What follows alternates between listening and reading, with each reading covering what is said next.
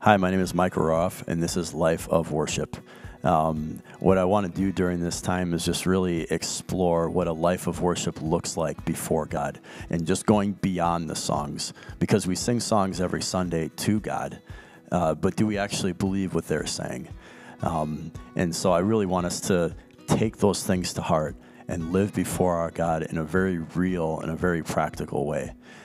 So one of the things that I've been going through over the last few weeks has been coming back to the Garden of Eden. The Garden of Eden was this place of incredible intimacy with the Lord, where there was work that was happening, there was fun that was happening, there was conversation, there was deep, intimate relationship that was happening. And what Jesus did when he died on the cross and then he rose again is he opened that door back up for us to have, every one of us to have that deep relationship with God. And so what I'm going through right now is I'm just wanting to ask a few questions and then make a few points on the different things that Jesus unlocked and that Jesus happened and how we can take full advantage of those things. And one of the things that I want to talk about is, are we taking full advantage of trusting God in everything, or are we questioning him? So Eden was a place of harmony and trust. So what made Adam and Eve fall away? Well, the enemy came in the form of a serpent and said, did God really say? He planted a seed of doubt. And what he was saying is, did God really say that? Can God really be trusted? Is God holding something back from you? All these questions pertaining to God. And my question is do we do this in our lives? Do we sing something on a Sunday morning? Oh God, you are faithful. Oh God, you are good. And then when we go through our week, are we believing that God is faithful? Are we believing that God is good? In the midst of a trial, do we trust God can make all things work out for the good of those who believe in him? If we ask God for wisdom, will he give it to us? The list goes on and on. So my question is will we take God at his word or follow our own flesh? Part of going back to Eden is totally and completely trusting God in everything. Even in those places where we maybe can't hear his voice or we feel like he isn't speaking and he's just asking us to wait. Can we trust God? Can we? Jesus proved that God loves us so much, he was willing to do whatever it took. He transformed himself and took on the form of a servant. He transformed himself and then died on the cross so that he could transform us back into the original plan. So do you think the enemy likes that?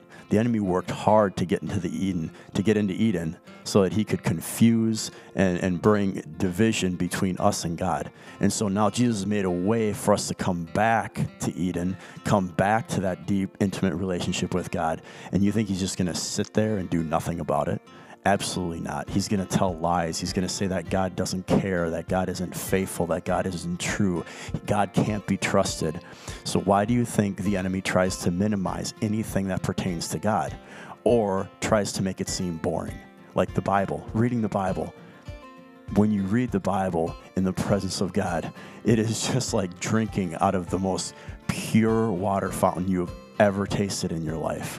Going to church, he makes it seem boring, but that's a time where we're able to encourage each other and have the presence of God with everybody around. It's almost an experience of heaven where we're with the presence of God together.